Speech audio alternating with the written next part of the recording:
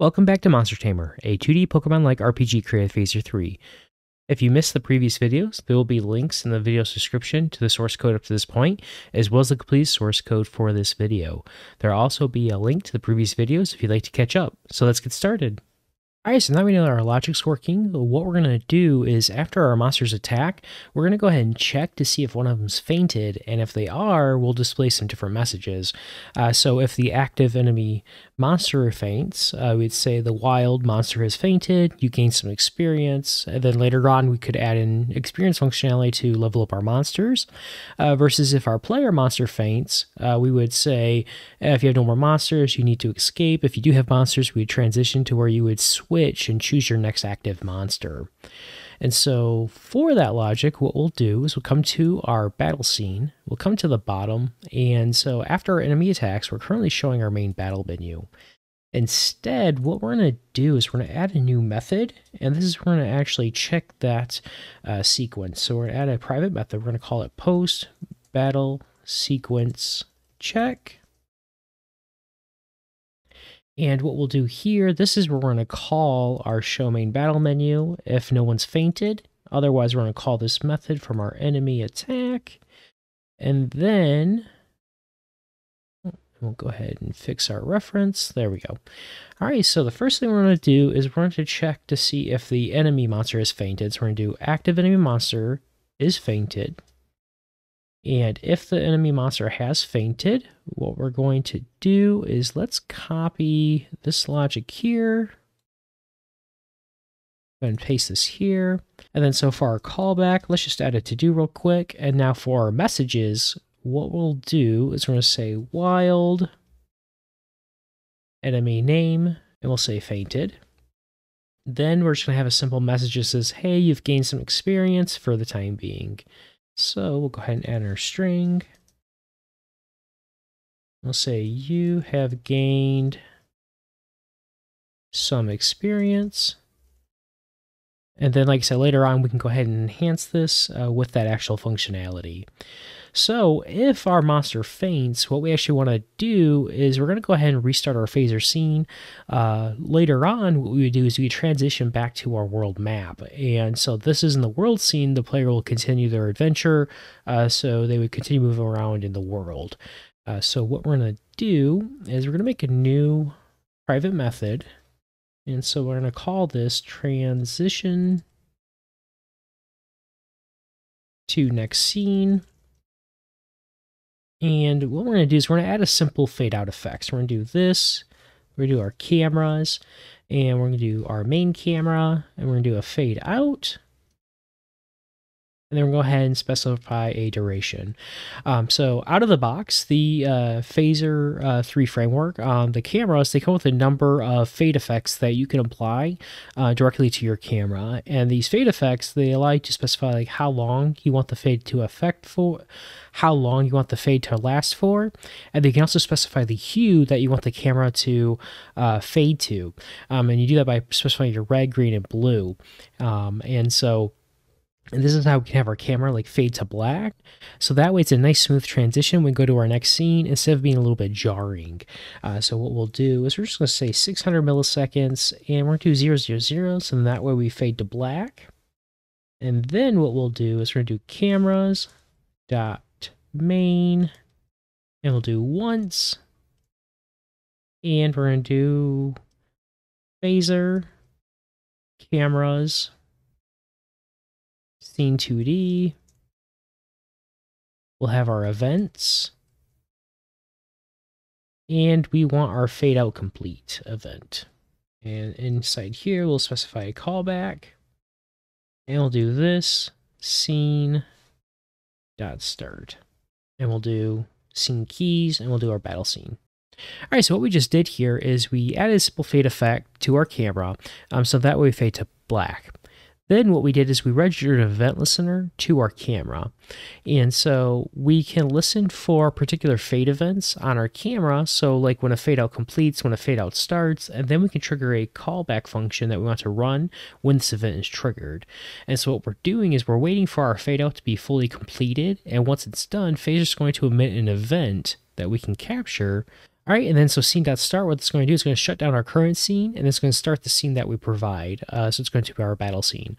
So we could just restart the current scene, but later on we'll be transitioning to another scene, so we're just going to go ahead and stay with the start method. So to see an example of this, what we'll go ahead and do is let's come to our create method, and at the very bottom, we're going to go ahead and call our new method.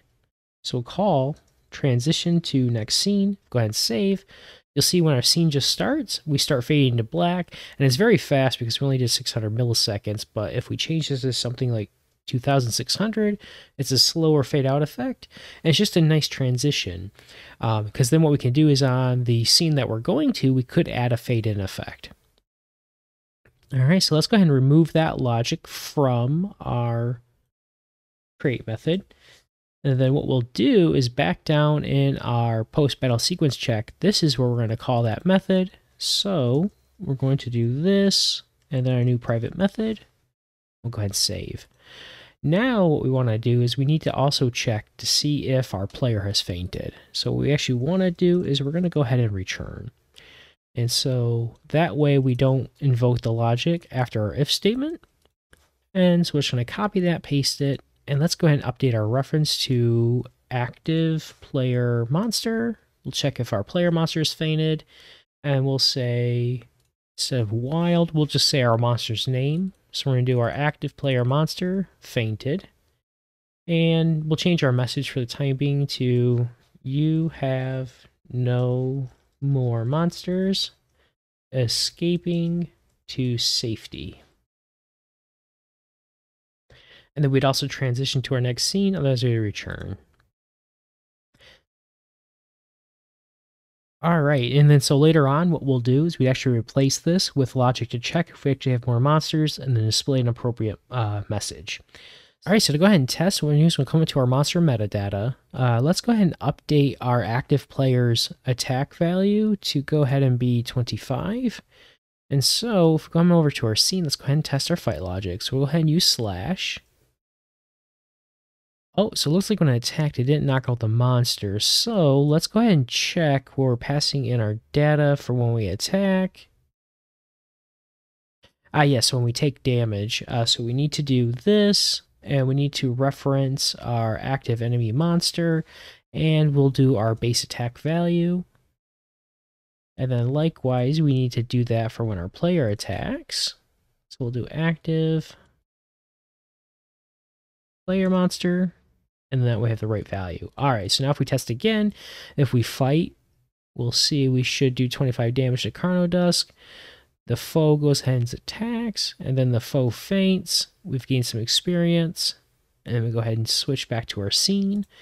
And so what we'd actually want to do is before our enemy attacks, we should go ahead and check to see if they're fainted. So if this active enemy monster is fainted, we don't want to run our logic before, so we don't want to run the logic down below, so we're going to go ahead and return, and let's go ahead and call our post-battle sequence. So now if we go ahead and test again, let's go ahead and fight. So we knock out the monster, we say they fainted, we've gained some experience. All right, so if we come up to our data, let's go ahead and change it so our enemy monster is going to knock us out. Go ahead and test that. So if we use slash, we do some damage. They use ice shard, we get knocked out, we faint, and we have the right message. All right, so real quick, what we're going to do is we're going to refactor our logic for where we're looking up our cache and we're trying to find our monster attack. So what we're going to do is we're going to make a new utils file for handling our data. So as our game continues to get larger, we're going to have other JSON files that we need to load, and so we're going to keep all this logic in one place. So you can imagine for like our monsters, we'd have a JSON file for our various monsters. We could have a JSON file for the various items that are available in the game. Maybe which areas of our game monsters will appear in, and things like that. And so what we'll do is if we jump over to our code, let's go ahead and go into our utils file, utils folder. Let's add a new file, and we're going to call this data utils.js. And what we'll do is we're just going to export out a class, and we're going to do data utils. And we're going to go ahead and add a static method. And so by adding a static method, it allows us to invoke it on our class without creating an instance of our class. And so we're going to call this get monster attack. And so for this method, we're going to expect our phaser scene as well as the attack ID that we need to look up. And then what we'll do is in our battle monster class, we're going to go ahead and copy this logic here. We'll paste that in our data utils. Go ahead and fix our reference.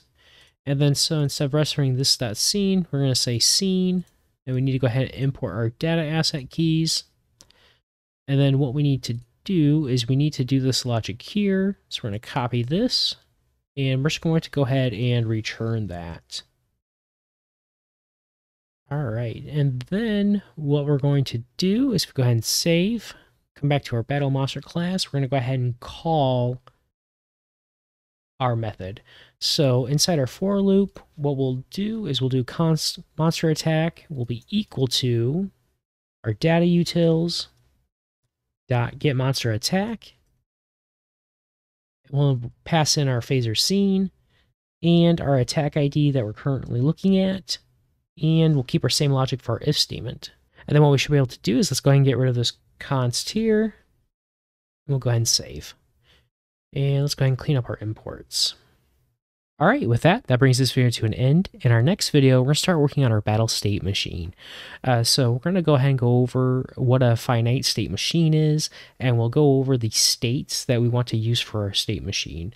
And so now that we started adding some of our logic for our player and enemy monsters attacking, you see our logic is getting more and more complicated. And so by introducing a state machine, we can abstract some of this logic away and make it easier to track what is happening during the battle.